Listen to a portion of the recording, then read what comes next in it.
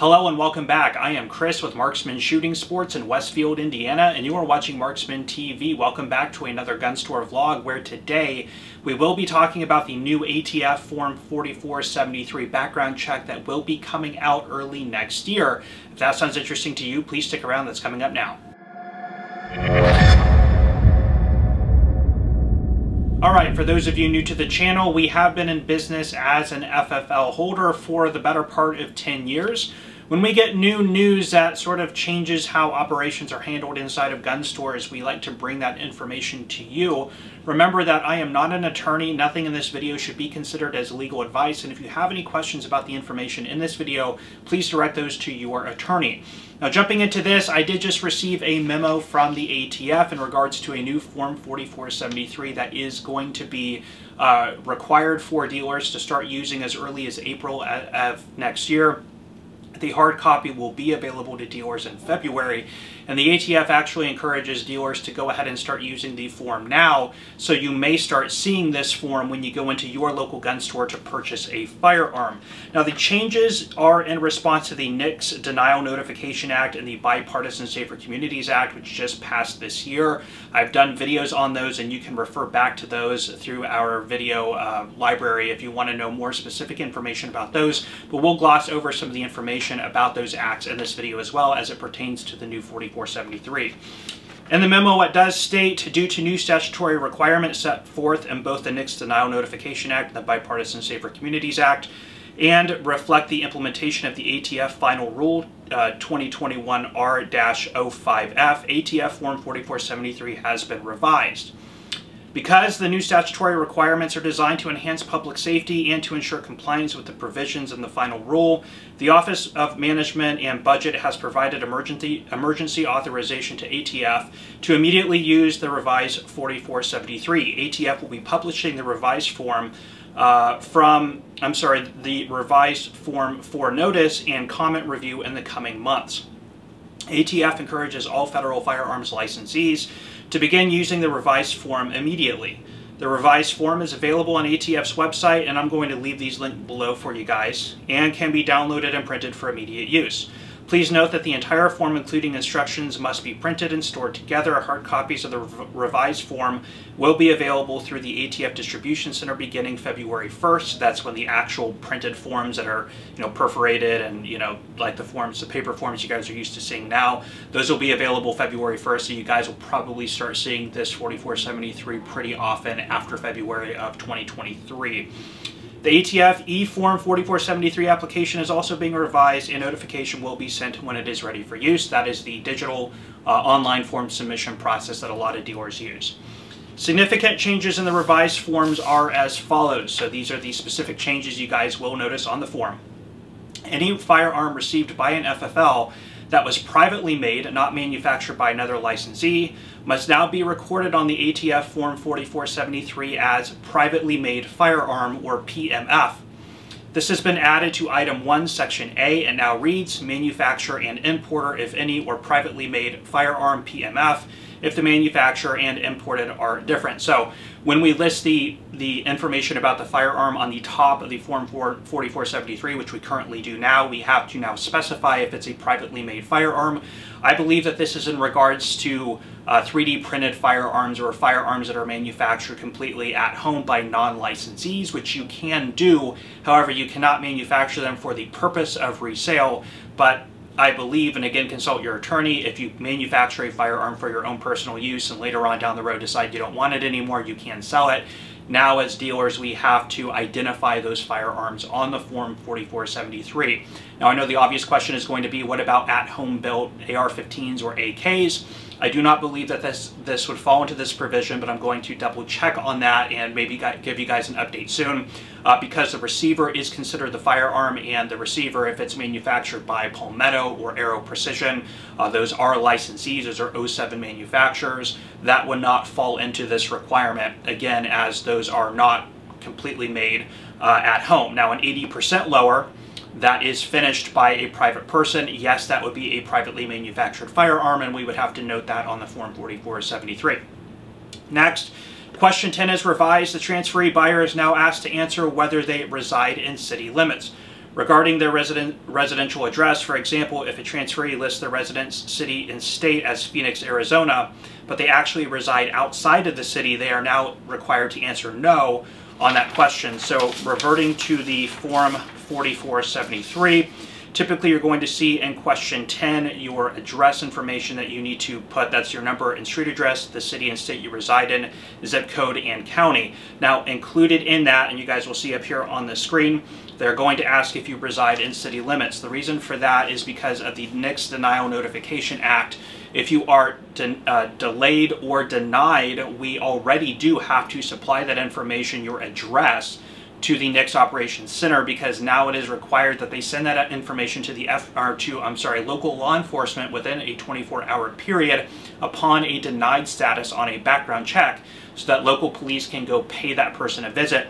Remember, on the top of the Form 4473, it states if you lie on the form, you can be imprisoned for up to 10 years, and you can pay up to a $250,000 fine. Historically, very few people have been charged with this, but now with the NICS Denial Notification Act, and I believe also the Consolidated Appropriations Act of 2022, they're going to enforce this more strictly, and because of that, they are requiring that information be sent from NICS to local law enforcement. Having to state whether you live in or outside of city limits would basically dictate the jurisdiction you live in, so they would know which police department would be appropriate to contact upon a denial status. So that has now been implemented in the new form, and you guys will see that question.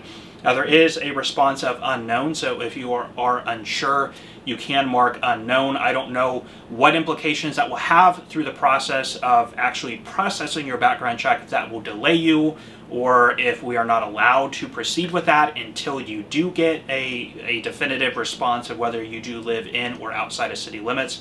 That is yet to be determined, and again, these are follow-up questions that I will be asking my attorney as well, as my ATF local field agent. So I will come back again with an update in a few weeks when I have more clear information. Again, remember, this is just a preliminary update on this information. I just received this information yesterday.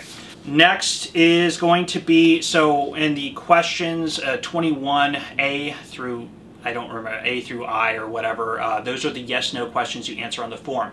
Those all include disqualifying questions such as, are you a felon? Are you a user of drugs? Have you been dishonorably discharged from the armed forces? You know, all the typical disqualifiers that we are required to terminate the transaction if anybody answers yes to those questions, other than the first one, which is, are you the actual buyer of the firearm? They have added 2 additional questions. So the first question is going to be, are you the actual buyer? They've included in that 21B and 21C, and they read as follows. So this will be a new yes-no question you have to answer. Do you intend to purchase or acquire any firearm listed on this form, and any continuation sheets or ammunition for sale or other disposition to any person described in question 21C through M, or to a person described in question 21N.1 who does not fall within a non-immigrant exemption? So what this is saying is, remember the disqualifiers that disqualify you from being able to purchase that firearm. This question is directly asking, are you intending to purchase this firearm to either gift or sell or otherwise dispose of to another person who would answer yes to any of those questions, i.e. a prohibited person? What this is driving at is getting you to definitively answer yes or no, are you in the active commission of a straw purchase? So they want that on record on the background check, so they can obviously prosecute you if you later do transfer that firearm to a prohibited person and that was your intent. Sorry, I just had to switch out my SIM card. Again, through the Consolidated Appropriations Act and the NICS Denial Act, what they are also intending to do is to be more stringent, or to come down heavier on people who are committing straw purchases. So they want a definitive response on that form from the buyer, where if they answer no, I'm not intending to buy it for a prohibited person, but then you go ahead and immediately transfer it to a prohibited person, they would have cause, or at least good evidence for prosecution in a courtroom. Again, that is just my understanding. Now, the question does begin with, do you intend? Now, that means intent has to be there, that you are intending to, or the reason you are purchasing the firearm is for the express reason of transferring it to a prohibited person who could otherwise not purchase the firearm on their own. Intent is something that would have to be proven if somebody were prosecuted. If you are in good faith purchasing the firearm on your own and you take it to the range a few times and you don't like it and you otherwise want to sell it or gift it to somebody, again, it's always good to make sure that that person is not prohibited. You can do that by taking the firearm and the buyer into a gun store and having a background check conducted, although in most states that is not a requirement. But with this new provision, it might behest somebody to make sure that that has been done if you choose to. Again, I'm not here to tell you what to do. It's just what I am seeing, and it does open people up for scrutiny if that firearm does end up going from you to a prohibited person in the future. So just keep that in mind. The next question on the form, which is right below it, is now question C. Do you intend to sell or otherwise dispose of any firearm listed on this form and any continuation sheets or ammunition in furtherance of any felony or other offense punishable by imprisonment for a term of more than 1 year, a federal crime of terrorism or drug trafficking offense? Now, again, I'm not an attorney. I'm going to keep saying that in this video. What I believe that means is, are you intending to purchase the firearm to give it to somebody who will then use it in the commission of a crime, including a crime of terrorism or drug trafficking? That one I'm a little bit foggy on in the way it's worded, so if you are an attorney watching, feel free to chime in. I will pin your comment to the top if you can sort of give a little bit of clarity on how that would read, but that is, at least in my summary of just kind of looking at this, what I believe that intends to say. So 21B, are you intending to purchase this for a prohibited person? And question C is, are you intending to purchase this for a prohibited person who will then use it in the commission of a crime? So those are now going to be yes/no questions you have to answer in the Section 21 on the 4473 background check. To comply, this is moving on, to comply with the Bipartisan Safer Communities Act, a 10-day waiting period on certain transfers involving the transferees under the age of 21, Section C of the form has been revised as follows. So remember the Bipartisan Safer Communities Act, I've done several videos on this. They have now changed the way that NICS processes background checks for buyers 18, 19, and 20. Juvenile records have now been opened for NICS examiners to look at in their determination of whether or not that person is eligible or not to receive a firearm. Because those extra records are going to be open for investigation, they are giving NICS examiners additional time in the event of a delay, up to 10 days from the traditional 3 days. Now, buyers 21 and older are still under the old 3-day delay rule, but those buyers 18, 19, and 20 can be delayed for up to 10 days. And in all cases, when those buyers complete their 4473 background check, they will immediately go to a delay. So if you are 20 years old, you're going in to buy a Remington 870 shotgun, you will be immediately delayed. You can be delayed for up to 10 days. Remember, that does not include date of paper submission or holidays or weekends. So in effect, that can be in excess of 2 weeks. And currently what we are seeing is all buyers under the age of 21 have been experiencing the entire length of that delay cycle. That may change with more funding or an enhancement in the operation at NICS to be able to get through those processes a little bit sooner or quicker, but that's at least what we're seeing now. Go see my most recent weekly used gun review for more information, or I'm sorry, weekly used gun review, my most recent gun store vlog for more specific information on that. But these are the changes now to the 4473 in regards to the Safer Community Act. Prior to the NICS POC information, an instructional header has been added stating, notice, if the transferee buyer is under 21, a waiting period of up to 10 days may apply where notification from NICS is received within 3 days to further investigate a possible disqualifying juvenile record.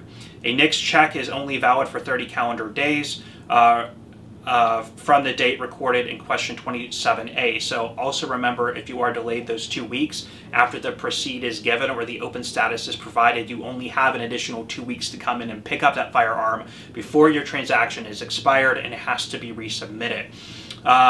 So really all this is a notice just notifying vendors that if that buyer is under 21, expect a 10-day period. Through the NICS e-check process, the NICS Brady date on those buyers under the age of 21 is still showing a 3-day delay. So manually they are calling dealers to let them know of the extended Brady date to include those 10 days. So I guess this is just a notice for dealers on the new record. Item 27C was amended to show the date an FFL may transfer a firearm should NICS or state agencies conducting the background check not reply stating more time is needed for the check. it now reads, next to the delay checkbox, the firearm may be transferred on such date if the time period is not extended by NICS for the appropriate state agency and state law allows, optional. So it will, in this case, and I don't believe if this is, again, optional or a legal, I guess, window that's open here for an examiner to call in and extend that transfer date beyond the 10-day period should they deem they need additional time to be able to investigate that juvenile record. So again, that's just giving you guys the information here. A box has been added to 27D should NICS or the appropriate state agency delay the check as more time is needed to conduct it on a transferee under the age of 21. It now reads, notice of additional delay of transferee under 21 years of age received on such date and may be transferred on such date. So this is on the back end of the form. This is where your dealer is going to be writing information. This is what this pertains to.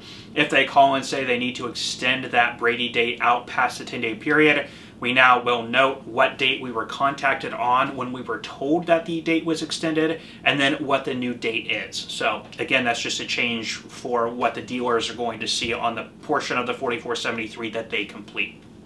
And then finally, also added to 27.D is a box for FFLs to check should no response be received from NICS or the appropriate state agency for transferees under the age of 21 years within 10 business days after the initial delay was given. It now reads, no response was provided within 10 business days after the initial delay or for transferee or buyer under 21.